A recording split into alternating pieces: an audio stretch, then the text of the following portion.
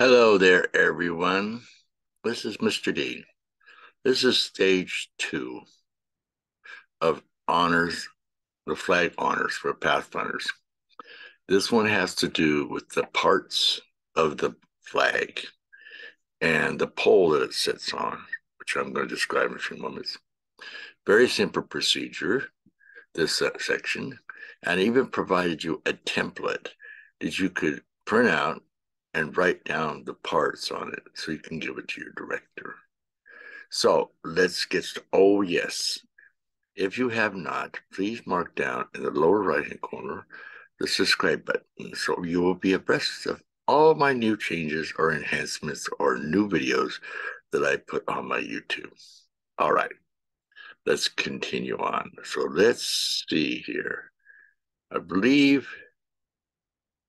yes.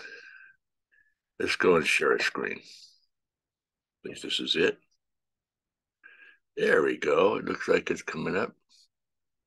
As you can see, this is our flag honor screen again, and we are going to go to number 2. And you see here, number 2. Number 2, stage 2 of flags, practice and research. What parts of flags are called? How did they become agents in the world around us? I think that become agents around us will become more enhanced as they go into the next stages. But as you can see, I laid a diagram here, and it shows you the pole, which looks like it's called the hoist, and it has what the length of the flag is called, which is a fly. It also tells you which one is the flagpole and what's at the top of the flagpole, the final or the staff ornament.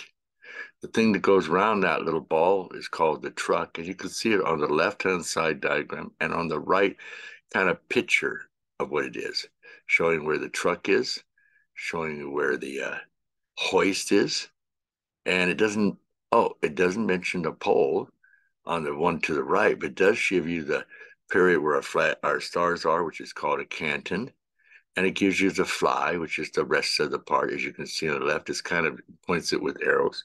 So let's go down.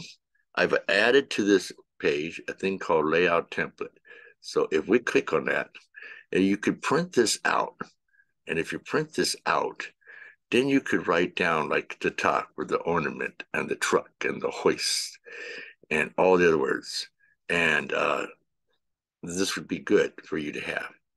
So let's go back and let's continue on down with this stage. The first one that it seems to list is called the canton. And you can see the canton is where the stars are sitting. Where the feature is used, the upper area of the flag by the flag staff, or a flag with a design featured in a canton area, which is the upper left corner of the flag. The blue area with stars on the United States flags is the canton, but there's no canton on a Canadian flag. Well, I'm not showing you that, so I guess there's no little square there in the Canadian flag, which we will see later on. The field. What is the field? Let's see, where's the field on our flag?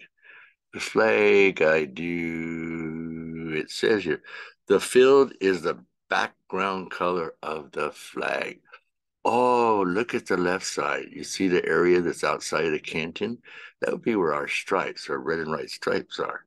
And it says here, background of the color flag, the area between the hoist and the fly end. Okay, and you see where the fly ends is. That's the end of the flag. So from one end to the other, that area is called the field or the ground around the canton. The finale.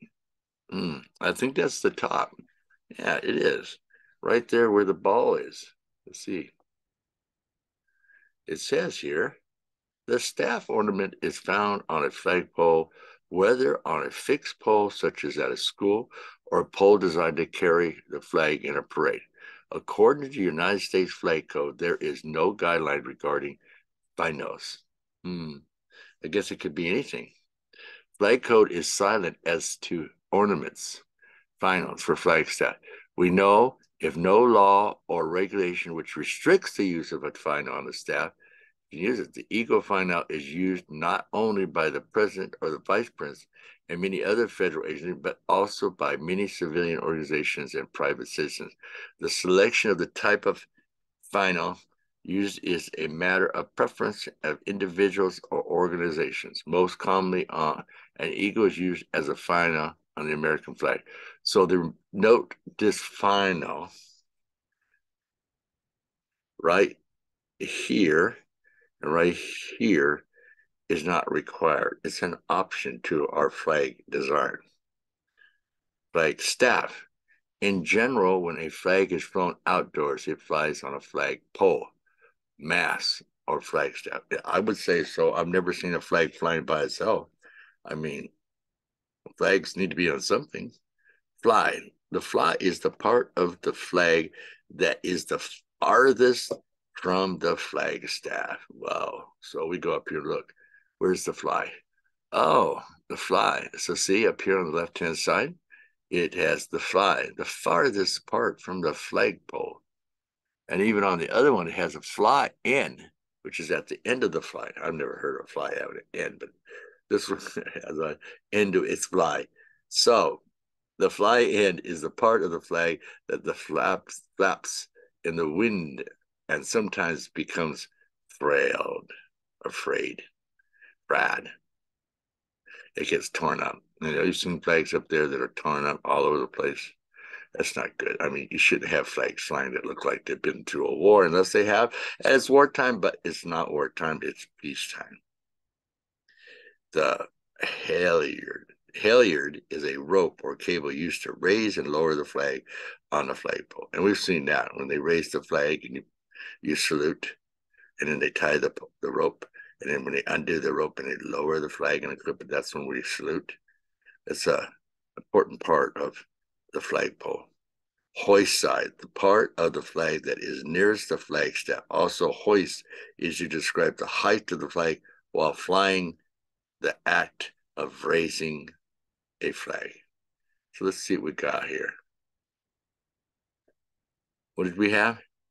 We were looking at, yeah. I thought it said halyard. The cable. Hoist side, the part of the flag that is nearest the flagstaff. Also hoist to describe height. Hoist. Hoist side. Oh, I see.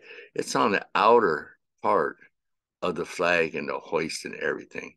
So it's on the outer side. Take the far left picture and go beyond the hoist.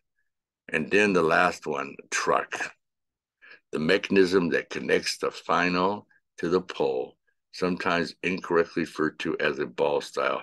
The final mounts to the top of the stationary flagpole.